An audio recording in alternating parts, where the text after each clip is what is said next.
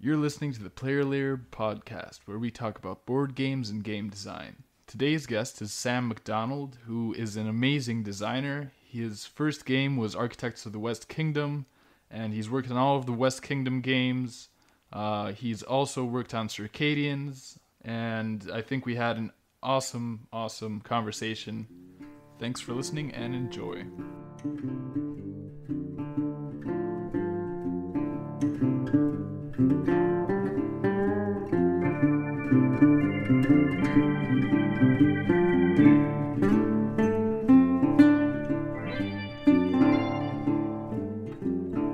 I'm very happy to have on Sam Macdonald, who's been working on, who's been working with Garfield Games. His first games were Architects of the West Kingdom. The whole West Kingdom trilogy, then Circadians, is a project that he did by himself, not co-designing. And he's just been producing some really great games. So I'm very happy to finally meet him and talk to him about game design. How are you doing, Sam? Thanks, Ivan. Yeah, it's a privilege to be on here. Doing pretty well. Awesome. Could you tell me a little bit about what you've been working on right now? You've been doing game design for like 4 years. What stage are you at now? I've only just jumped into it full-time, quote unquote, but I've picked up actually a teacher aiding job down the road, so it's not quite full-time. But this last few months, I've been working on 3 different expansions alongside Shem for 3 different West Kingdom games. So I wonder if you can guess what they are. There's only 3 games. I don't know how much more I can say about them. Like, I don't think I can say the names. I don't think I can talk too much about the mechanisms, but I will say that the Paladins one, if you like Paladins, it just takes it up a notch. Like, it gets even heavier, even crunchier. I kind of feel like I haven't mastered Paladins yet, but I feel like I'm getting there. And so this expansion is almost designed for myself, just to confuse myself again. So I have to relearn the whole game again and try and figure out what's good again. And that's a lot of fun for me. Like, I like being perplexed by a game and its systems and how everything works together. So I've been spending a bit of time on expansions, including fixing one of the AIs from the first game that we worked on, Architects. It's a good AI for solo mode, but I mean, I designed that when I hadn't played any other solitaire games ever before, and so I've learned some things along the line, and so working on fixing that. But the big project that I'm working on at the moment is the sequel to Circadians First Light. I'm working alongside one of my best mates who actually lives in Italy. So we're 12 hours apart, time zone wise. And if you like Circadians First Light, you might not like this game. And if you don't like Circadians First Light, you might like this game. They are quite different. There are still some of my own kind of my own kind of flair. The things I like in design is in both of those games. Like, there is a lot of engine building and things like that. But this is a big dudes on a map asymmetrical battle game, and it's got 6 different asymmetrical races, and they are quite asymmetrical. Not quite root level, but it's getting there, that kind of thing. So that's been taking up a lot of my time, having heaps of fun playing with friends on Tabletopia, and it's been cool. Could you tell me about working remotely with, you said you're co-designing it now with somebody in Italy. How does your process work? Yeah, so we're kind of just figuring it out as we go. Figuring out, you do need to share work, but it also makes sense for someone to take on a whole task and they do that whole thing. So Zach, my friend who I'm working with, he's doing a lot of the implementation for Tabletopia. So I'll come up with all these we'll together come up with all these different changes, and then he'll upload it onto Tabletopia. I haven't even touched that kind of editor system on Tabletopia. He's done it all, which has been amazing. After a playtest, we'll stay on the phone for about an hour, and we'll jot down all of these different changes and things that we think we need to keep an eye on, things we think we need to change right away. Mm-hmm. And then so we'll do all of that. I'll think about the game as I go to sleep that night. For him, it's during the morning, and then he'll message me through the day, and I'll wake up and there'll be all these texts. And I would have maybe thought about some of the same things in my sleep as what he's been messaging me about, which is cool. I jump on Adobe Illustrator, make the changes to the files, and then I'll send them to him, and he'll chuck them on Tabletopia. Now, some of that is a little bit of double handling, but that's just what's working for us so far. So, yeah, I think just get to know the person that you're working with, and then see what works for you together. Yeah, and could you tell me about the first Circadians game? You worked on it by yourself, right? Yeah. And before that, you were working with Shem, and now you're working with a different designer. Could you tell me about how different it is working by yourself versus working with other people? Yeah, I think I prefer co-designing, and that's just to do with my personality. Like, if there's someone else who is excited about the game, like, I mean really excited to the point where they take ownership, like a co-designer, then it just helps to get things done. You get to kind of be carried along by their energy, their momentum, and same thing for them with you. So I really like that. I'm a really strong extrovert, meaning I love just working with people, working together. It also, like when I work with Shem, we kind of cover over each other's weaknesses, or he covers over my weaknesses. I don't know about me covering over his, but yeah, he is very good at streamlining a game, like taking out things that aren't needed there, making the rule book much easier to read and interpret, you know, making the teach a lot easier. And so I tend to add stuff to games. So Circadians First Light was a bit of a challenge. It actually was developed quite quickly. I think that was just because I didn't really know better. So I wasn't as obsessive about the balancing. I wasn't as obsessive about all the different factors in the game. I just wanted to see this thing become something cool. And then when Shem had a look at it, he was like, wow, this is quite close to ready. He offered some really, really good development advice. So he still did some development. And yeah, I did a lot of my playtesting for that game solo. So I designed, because there's 8 different variable player powers, and I designed the solo mode early on in the piece so that I could test each of the characters, the variable player powers, up against the solo mode. And then I could get a really good range of scores, see if they were about balanced and averaging around about the same scores.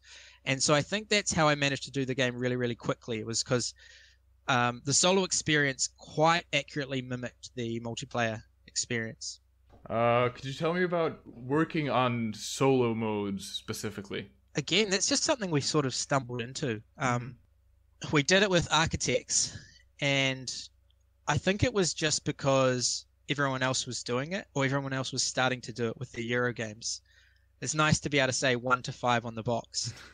And for me, I just wanted that design challenge. You know, I just wanted that. It's kind of like programming. If you're designing a solo mode with an Automa deck, you're designing a deck of cards, or an algorithm basically, that would tell the bot how to play the game and how to score well and how to be competitive. And so that was a cool little challenge. Can I design a deck of cards that is competitive with a human player who's intelligent? And of course, you got to make the bots cheat a little bit to make them work. But yeah, so I've picked up some things along the way with solo designing. The first thing that I do is you have to know the game well, firstly, and then I try to note down all the different points of interaction in the game. So all these different points where players would normally be competing against other players. The first one, the most obvious one, is with points at the end of the game. You want to have a winner. And so I like to have a bot where the bot can win or the bot can lose, and you can win or you can lose. Some bots beat your own high score, and that works for some people. That's totally fine. So you note down all the different points of interaction. So if it's a worker placement game, you know, there'll be blocking, things like that. And then you need to make sure that the bot in some ways interacts with you in all of those areas. It doesn't have to be exactly the same as a human player. For example, with Paladins of the West Kingdom, there's this draft of tavern cards where there's a certain number of cards that are going to tell you what workers you can have this round. The easiest way to do this interaction in solo mode was just reveal one less card each round, and then you have one less card to choose from than what you would in a normal 2-player. And so that was the cheap way to simulate that interaction, but it kind of works, right? Mm-hmm. You still kind of feel the crunch and the tightness. Yes.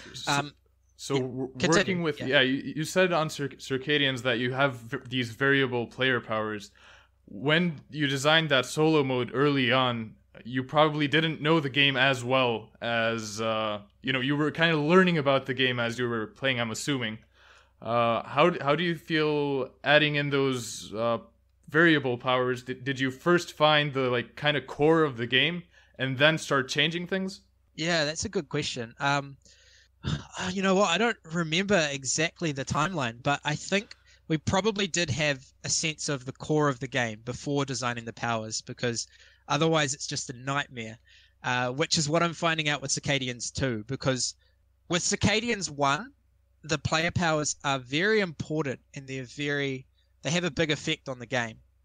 But you could play the game without them, whereas with what I'm working on Circadians 2, you need them. Like, it's fundamental to the game that there's asymmetry, which just makes it a nightmare to balance from the start. So I think with Circadians 1, to answer your question, we did sort of understand what the game was like, where the core interactions were, while designing the player powers and designing the solo mode. Yeah. Let's move on to when you get feedback from other players, say playtesters or at conventions. What do you look for? A lot of what I look for is maybe before they even say anything, what their body language, how they're enjoying the game. Notice if there are certain things in the game that wasn't intuitive for them. Notice if there were certain things that they were frustrated by. You can pick a lot of those things up. And then often they will tell you afterwards as well, like if something was frustrating or something wasn't clear, or sometimes they think that they deserve to win and they didn't get enough points for this strategy, that sort of thing. Mm-hmm. But yeah, I'm just looking for their general impressions, how they found it, ways that I can clean up the gameplay, make it smoother to teach, those sorts of things. How did you feel about that, kind of overnight success, and were you ready for that big feedback from that very first game? I mean, yeah, I was blown away really with the feedback that Architects got. You could never have expected it, you know. Mm-hmm. But at the same time, we knew that we liked the game. We knew that we had so much fun when playtesting, and so I was just hoping that other people would have as much fun around the table with their friends with this little game that we put together as we had in playtesting. And this isn't to answer your question, but there's something I want to say that to all game designers out there is try and enjoy the moment. Like, when you're playtesting your game, I know that you're doing work and you're looking for flaws, you're looking for faults, you want to fix things, all of that, and that's really important. But try and enjoy that time you spend playtesting as well, because you're probably not going to play the game as much once it's done. That's just how it happens, right? And so those were really special moments. We would play Architects with 2 or 3 different people, and we'd play 3 or 4 times back to back. And we'd finish the first and second and third game, and we would be excited about the fourth game because there was this kind of group meta, the way that we play the game that developed, and we started to understand how the other players wanted to play the game. That's something you don't really get when you just play a game once every month, once every 2 weeks or so. So yeah, it's a really special moment. Anyway, back to your question. As you can tell, I ramble. No, it's fine. So I hope that's okay. It's completely fine. Yeah, so the success of Architects, I was humbled, blown away, stoked, and because I never really went into this wanting per se to be a successful designer, even to be a full-time designer. With Architects, my goal was just to design a game that me and my friends would enjoy. Mm-hmm. And then it wasn't the success of Architects which kept me going, but it was how much I enjoyed the process, as I was talking about before. I loved working with Shem, and I loved designing a game. And so it naturally led to designing the next game together, Paladins, just because we enjoy that. We enjoy the challenge of designing something that we want to play.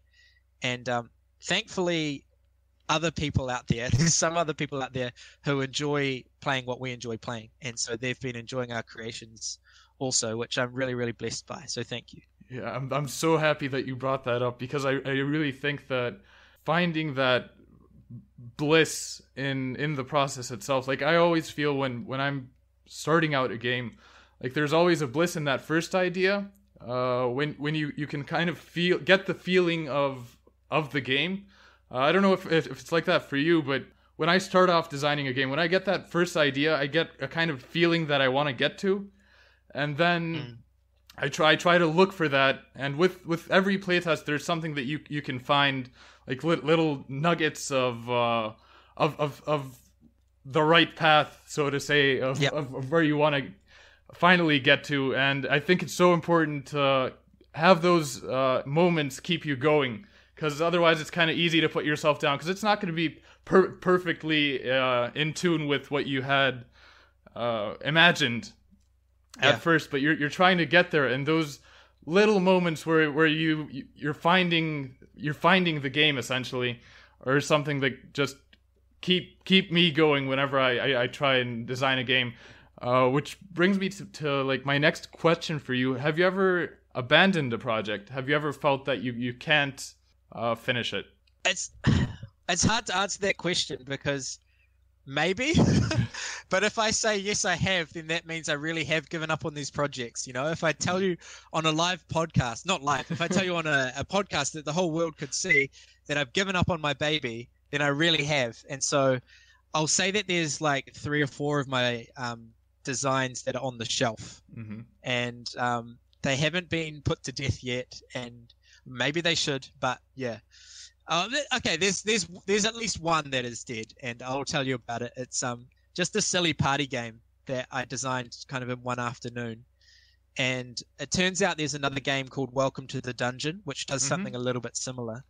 But I liked what Hanabi did, where players can see everyone else's hand, but they can't see their own hand. And I basically just designed this silly little push your luck game where there was this, the theme is you're at a restaurant, right? And this is something that I've done with my friends. So this is how the theme came on. And there's a meal, a plate that's put out in front of you. Say it's chicken tikka masala or something. And each player in their hand is holding a hot sauce, and it's got a value of how spicy it is. And they are either going to play a hot sauce face down, so they can't see what they played. That's going to add to the dish, or they're going to pass. And the last person standing has to effectively eat the dish. And so they're going to reveal these cards, figure out how much heat there is, and that affects their health. And if the dish ended up being way too hot, then they would lose. But if they could handle the dish, if they could eat all the hot sauce in the dish, then they would survive and they would get some money and points. And there was a little bit of betting that went on. And it was a really fun little game. But I think my problem with games like that, and I think it's a problem with how I like to design games, is I wanted to keep adding layers of complexity where a party game like that doesn't need them. And so I was never willing to say, yes, I'm happy with this how it is, because I wanted it to be deeper. But then that just kind of goes against the core of the game. So I think that game is dead, but it was a little bit of fun while I was working on it. I think that's kind of why what you said about making games deeper, I think that's why you and Chem make such a good team, because it's so nice when you have one person that streamlines and tries to clean things up, and then you have the other person who's kind of like, at least I feel it, you're like the wild card that keeps adding cool mechanisms and stuff, and like the mechanism in Architects, which I think you're probably most well known for, is that because it's such a great mechanism, capturing workers and sending them to prison. Could you tell me about working with mechanisms that haven't been explored? Because, like, I'm sure you got inspiration from somewhere for the mechanism itself, but it's not something that's been as explored, and it's kind of new territory. Yeah. So that was basically the original idea. That was all I had. Two things together, right? The first was I liked worker placement games. I wanted a worker placement game where I could put as many workers as I wanted on a location, right? And I wanted the game to be fast and flowy. And so all you do is you put one worker on your turn, But then in a later round, you could put another worker, and then the more workers you've got there, the more resources you get. So it was this worker investment idea. And I think other games have got hints of that. I didn't know this at the time. I think Notre Dame has got a hint of that. But then in my mind, I was like, okay, that's going to be wildly broken. By the time someone's put 5 workers down there, they've got 15 resources. The 6, they've got 21, you know? It's out of control. And so it's like, there's a few ways you could limit this. One, you could just put a limit on it, or put a limit on players' number of workers that they've got. But that wasn't fun. And so the idea that I wanted to have was, what if players balance how many workers each other player has got on a location? And so naturally it's like, right, we're going to round up people's workers, capture them, arrest them, and put them in prison. Like, where else are you going to put them, you know? And so that idea, that whole kind of those two mechanisms together came to me one afternoon when I hadn't designed anything before. I'd only played a few Euro games. Like Shem showed me Raiders. I love Raiders. I played Citadels, Pandemic, a few other games like that. And I thought, well, let's just, you know, draw this all up on a whiteboard, use some bits and pieces from other games, and play this with some of my flatmates. And we played it that evening, and everything else around it was kind of a little bit average and rubbish. But this core idea of investing workers and rounding up people's workers and then send them to prison for money was fun, and it worked. And the game flowed super fast, and there was a good level of interaction where it didn't feel really, really bad when your workers were sent to prison, but it was a little bit annoying because now you have to go and get them out. That worked, and so that's always been there from the start with Architects. I'm sure that sometimes you get stuck working on a game. Well, what do you kind of do when you're not sure what your game needs to have changed? There's a few different stages of that. One is like take a break for half an hour, you know, just go for a walk, something like that. If no ideas come to me when I go for a walk. Oh, by the way, I love to go for walks, so that's one of the things that inspires me. And normally I'll go for a walk with my headphones on and listen to music or a podcast or something, which is really, really great. But I've found that if I take my headphones off and go for a walk, then I've got silence, and then my brain starts to work and connections start to be made, and I start to mull over a problem and think about it. And solutions sometimes come up that way. And I think the exercise might help a little bit. But I'll go for a walk, and if there's no solution there, then I'll leave it. I'll shelve it for another week, you know, shelve it for half an hour, then shelve it for a week. And then I might talk to a friend about it. So there's Shem, but there's a few other people that think deeply about game design. There might not even be published game designers, but I've got friends that I can talk to about stuff, and they've come up with some really good ideas for me in the past. And so I'll talk with them about it, see if they can understand the problem and see if they can come up with another solution. And if they can't, then I just give the game more time. But I would recommend working on another game and playing lots of other games, and then eventually a solution might come up from other games that you've played, and then you might be able to incorporate that back into the problem area of the game that's causing you problems. Mm-hmm. I also have the same experience almost every day, because what I usually do is I walk over to my brother's office, which is where we get together to make games essentially. And usually I have almost no ideas until that 10-minute walk to that office. And that's when somehow I get all these new ideas. And I don't know if it's the walking or the just having that moment where you know that you're going to go and work on a game that day. You're kind of thinking about it, but it's not in front of you. You're going through it in your head. And that's something that I found very... I just find that that's the moment when I'm like, why not try this in that game? Or why not? And that's when I kind of know what I'm going to be doing that day, or what I'm going to be working on that day when it comes to game design. So I think definitely that's awesome. Yeah, it's for me, it also works the same way. Just have some time where you're not really even thinking about the game, but you're just letting thoughts come in and you're like, why not try this? Why not try that? Because when you have the game in front of you, I think it can even be a bit intimidating. You're like, should I change this? And you're gonna have to like break open. You're gonna have to maybe cut out some new stuff or like start writing stuff down. And it's something that I really like doing, is just having that thought process and doing it in your head, which I've heard you talk about as well. Yeah, I play the game in my head, Yeah. What do you look for in other games when you play them? So one of the first things I'll look for in a game is when someone's explaining the rules, I'll be looking for, okay, so how do I engine build in this game? How do I improve my kind of economic engine? Even though the goal is always to score points, I want points to happen as kind of like a byproduct of improving my efficiency. So I'll look for that in a game, right? Like Terra Mystica, one of my favorite games. The more buildings that you've got out, the more income you're going to get each round. So I look for that. I'm like, cool, I want to try and maximize that.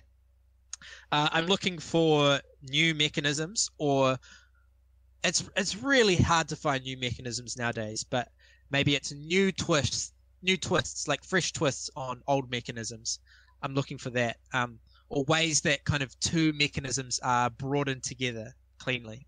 I'm looking for variable player powers and unique ways of making each player's experience different from the other players around the table. I find that so exciting because it makes me want to come back. I'm also looking for games where you can develop mastery in them, where you play the first time and you're like, I could do so much better. And then you play again and you do better. And you have this feeling of progression, of improving as a player. And I think that's a core human instinct, that we want to improve, that we want to get better and better. And one thing I'm concerned about with the cult of the new, though, like, I understand it, it's great to try new games, absolutely, is that players miss out on this this excitement of replaying a game, a really deep game, where they can keep improving and getting better and better and better. I mean, that's why a whole bunch of people play chess all over the world, is you can see how you're getting better and better and better. You've got the score next to your name, and then you might get a title like Grandmaster. And so, yeah, I think this pursuit of mastery in games, especially deep games, is a really rewarding thing. Because nowadays I feel like a game like chess would be quite hard to kind of sell just because of that. Yeah. It's a learning curve, I guess, because you're always always the better player will win against the newer player, worse player. And I feel like what we're trying to do in this, hobby industry is make a game that's fun the very first time you play it, and there is a learning curve, but you also can kind of have newer players enjoy the game and have a chance to win. So how do you make it so that there's both a learning curve, or both you get better and develop tactics, and that first game being so important, because usually that's what's gonna make the person decide whether they like the game or not, whether they want to play it again or not, whether they want to buy it. How do you kind of balance those two things out? Yeah, I'm smiling right now because what you're talking about is exactly something I spoke about in this little talk I gave on an online conference a week ago. And so I talked about this pursuit of mastery being a great thing, how it brings us back to the game. But there is that dark underbelly, that dark side of the pursuit of mastery, is what you've said, is the more experienced player is going to win. And so with tabletop gaming, we want to sort of get beyond the solution that chess offers, where you should just play with the same people of your level, same skill level, right? You want every player to feel like they've got a chance to win from the start. And that's a really hard thing to do if you're going to have a lot of depth in the game where players can improve and improve and improve. And I'd say it's almost a cursed problem. But there are ways to sort of compromise and to deal with this problem a little bit. So one of the ways is to add interaction to the game. So a game like Root or Risk or Dune for Cosmic Encounter, those games, very interactive games. The way that they deal with this is there could well be players who are better at the game sitting at the table. But these games say, hey, we're going to give every player some opportunity to balance the game. And you too can pick on the player who's better or the player who's in the lead, and you can bring them down to your level. And so the more interaction you add, the less experience is going to matter to a degree, where players can pick on and balance the game state based on who's winning or not. So interaction is one way we can do it. Another way we can do it, but there are issues that come with that as well, right? Then you have the king-making problem. That's basically what I'm talking about, which can actually be good in some games, but we're not talking about that fully. The other way you can deal with it is add randomness, and variability, so that you can't play the same way each time. Like, for example, with architects, you might be really good with a certain strategy. You might love to go to the black market, and you might have a strategy that revolves around getting the illusionist, who means you don't lose virtue at the black market, things like that. Well, you can't be sure that he's going to come out, that illusionist card is going to come out. And so when you increase randomness, that's going to give all players an opportunity to do well in the game. And then apart from that, it's still a very inherently flawed problem, where you have to come up with some sort of balancing act of giving players a little bit of a chance from the start, but you kind of do expect the best player to win. And so that is just part of games, how they work. If you increase the randomness too much, you're left with snakes and ladders. So yeah, I haven't fully solved this problem. Paladins has this issue where it's really exciting and you can improve and you can get better from game to game. But if you've played it 15 times, you're probably going to beat someone who's playing it for the first time. That's just the reality of it. So I can't say I've fully solved it. I've just figured out some of the factors that you can play around with. Yeah, I think another thing which can kind of keep players interested is when you give them the opportunity to explore different strategies. Like their first time around, they know that they went for one strategy, and then showing them that they could have gone for a different strategy. Like you said with architects, you can figure out a way to kind of go evil with the black market and try that out as strategy. But you also are giving them so much choice, as in you can focus on building that cathedral, or you can focus on recruiting people, or there's a lot of different things where you even though you might lose that first game because you're less experienced, you're going to see that next game I can try going this different route. And I think that's something that at least the first time I played architects, that's what got me kind of hooked, was I knew that I tried being evil and then I knew that next game I might try that again, but then there's a lot of options, and I think that's one way that you solved the problem. What kind of games do you play now? Either board games or digital games? Yeah, okay. I'll start with digital because it's an easy answer. I play Age of Empires 2, Definitive Edition. So Age of Empires 2 is about a 20-year-old game. Yeah, maybe a little bit older. I have played it a lot. Yeah. And just like 6-7 months ago, they released a definitive edition. So 4K HD graphics, like balance changes, a whole lot. They've put all this love into this 20-year-old game, and it's phenomenal. And it's blowing up. Like, it's doing really well. And I love watching pro Age of Empires as well. It's crazy how many clicks per minute, like their APM, these pro players are. They're just all over the map doing all these amazing things at the same time. But that game was actually the inspiration for Shem a little bit for the theme of the West Kingdom. So you start with the Vikings, they're in Age of Empires. You got the Franks, who are in Age of Empires, Saracens and Byzantines, all of these ancient civilizations, they're in Age of Empires, and they're also in our 4-part trilogy. We've only done 2 of them so far, 2 trilogies. Mm-hmm. I think it would be called a quadrology of trilogies, maybe. Yeah. I think Shem needs to come up with a better name, though. And then board games. Okay, so I love Euro games, but I find them a little bit hard to get to the table. But I've just started up a game group recently, so we've played like Great Western Trail, Maracaibo, Vindication, Terra Mystica, Orleans, all those sorts of games. We love them. And then I also really enjoy playing cooperative games, especially with my wife. So we play Gloomhaven together, Aeon's End, Legends of Andor, and then fun games like The Mind and Wavelength, and I'll play all sorts. And then I'll even be down for a game of Rex, which is like 4 to 5 to 6 hours on a Saturday afternoon with 6 other friends. It's really good fun. Yeah, I'm gonna have to download Age of Empires 2. I didn't know about that at all, and I haven't played that game in probably 15 years.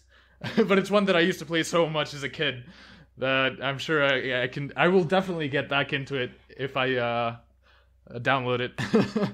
They've added like 15 civilizations, so you'll be blown away by just the number of paths you can take. All these different, I guess it's like variable player powers, right? All these different civilizations. Yeah. What would you say are some things you've learned and some mistakes you've made along the way? When you look back on games that you've published, or that you've had published with Garfield Games, is there ever anything you want to change? Yeah. I think I'd be interested if you asked Shem this question. You might have. I think I might have, yeah. I think I'm like a little bit more of a perfectionist than him. Really? And yeah, like in different ways. Like he's in the sense of doing a rule book and making the rules clean, he'd be much more perfectionist than me because he just does it so well. So I'd make a lot more mistakes. But like a few months after Architects, I was like, can we fix this apprentice and this apprentice? There are a few apprentices that I think, I regret designing that one. Like it's just not quite strong enough, and so I want to change them. And Shem's like, it doesn't matter, man. Like it's fine. And like his point, I think, is that you need to have a few sort of average ones to make the special ones stand out a little bit more. And that's kind of a natural asymmetry to the game, not asymmetry for each player, but just a natural. You want some building cards to be better than others so that you get this aha moment when you pick up a cool one, So that's a cool thing that I've learned from Shem. But I still look at some of those apprentices thinking, I wish we could just tweak that a little bit, because I want every strategy to be viable at least, and I think there are some strategies in Architects where the game's saying, hey, you can go this way, but actually it's no good because just the pure numbers on some of those apprentices are wrong. I'm talking about 2 or 3 of them. It's not heaps. It's very minor. And then like Architects is, I'll talk a little bit more about Architects because I guess that's the one that we've had the most feedback on by far because it's been out for about 2 years, and so there's been a lot of plays. People have a complete different perception of how the game plays depending on the group they play it with. It's quite fascinating. Not all games are like this, but I think it's because there is a variable game length. And so if a whole bunch of players just build the cathedral, which requires like the least resources, but it fills up the guild hall faster, basically, then the game is going to be a much, much shorter game. I'm talking like probably half the length. You could conceivably have about a 25 turn game of Architects, and you can have 50, 60 turn game of Architects. And so those are wildly different. And so some things that are strong and good and cool in a 50 turn game of Architects just aren't the same in a 25 turn game. And so that is kind of a problem, but it's not like we should tell the table, hey, you should play the game this way. And I do like the variable game length as an idea because players have a bit of control. They can put pressure on other players. They can say, hey, the game's going to end soon. You better do something about it. And that is good. That creates tension and excitement. But it's when the group always plays the same way where the game length actually isn't dynamic and the game is just short and players don't get as much done as they would like to every time. That's where I think it's a problem. I don't know what I'd do to fix that because in playtesting, when we would play, we developed a meta of everyone would recruit all of their apprentice. They would get their engine up and running, and then they would, build all these big buildings. That was heaps of fun. And then every now and again, someone would rush the cathedral, and we would have to adapt. And that was also fun, but we never really tested it in a way that everyone was rushing the cathedral and getting like 20 points. That was just kind of inconceivable. That it just didn't feel like the right way to play, but apparently for some groups they do that, and so I really hope they enjoy it when they play it that way. But they do have the power to play a different way if they would like, Yeah, I think that's one thing that with playtesting, that's the reason I think it's so important, is because I've fallen a lot of times in that mindset of playing my own game, playing it the same kind of way every time, because you kind of see some patterns and you think that would be the optimal way. But then when I watch playtesters, one thing I really like is they show you strategies which you've never thought would be good, and sometimes they even turn out really good. And it just gives you that aha moment of wow, I didn't know the game could do this. And I think that's why it's so important to see other people play your games. When you do play tests, do you keep a design diary? We jot down everything that we need to and all our observations, and we also do this with blind play testers as well, though we mainly use blind play testers for testing the rulebook. Like, that's the main thing that it's for. And so we observe a lot of play testers, and we do a lot of play tests with different groups as well. But not strictly a design diary, but we do note down the things that we need to change. I'll just answer the question. I've just been thinking about it for Paladins as well, about things that I regret or things I would change. And with that, I read all of the feedback, all the negative feedback for Paladins, and I just look at it and I nod my head and say, yep, I agree. But I wouldn't change it, because most of the negative feedback would be it's long, it's lacking theme. I think the theme is good. I think there's setting. It's not necessarily immersive, but there is theme, and I think I'm happy with that. But they'll say it's long, it's dry. It takes a long time. I guess I've said that multiple times. And I'm like, that's kind of what we wanted to design. We wanted to design a big, heavy Euro game that's crunchy, that's a bit of a feast of a thing. So I agree with your feedback, but no, I don't want to change it. That's what it wants to be. That's the game. That's what Shem and I set out to design. So if that's not for you, I totally understand. I get that. I'm happy with what we ended up designing for Paladins, and I understand people that don't like it for sure. I think that's such an important an important thing, because you, as a designer, I feel like you have to stand your ground, because your game isn't going to be loved by everyone, and you're not. I don't think you should be trying to have your game loved by everyone, because there is such a thing as taste. And if you're having a love and hate relationship from other people, and I've talked about this a lot, but I think that you're more on the right track. And also, you should know what you've set out to do. You should know when to listen to people. If what they're saying is something that you want to be in the game, then go for it. But I think you really need to stand your ground when you know that that's not what you're going for. Like, it might make it better for some people, but it's not what you're looking for in that game. I had some feedback about one of our games, our last game, Satchel, where I had one person tell me that it didn't feel good that there's only a win or loss situation and you don't have like a point system. But that's exactly what we were going for going in. Is like we were trying to make a game where it's like, I think it was very much it was very much inspired by Pandemic, kind of, and from the I tried to have that mechanism of Pandemic, but in a random map, basically. So you would have you would uncover the map, you'd have that exploration, and then you would either win or lose based on what you did. And that's one thing that I didn't want to have keeping track of points being some part of that game. But again, like I would like to have difficulty levels, you know. So that's a place where I felt like I stood my ground and said I prefer not tracking those things. Yeah, stick to your guns.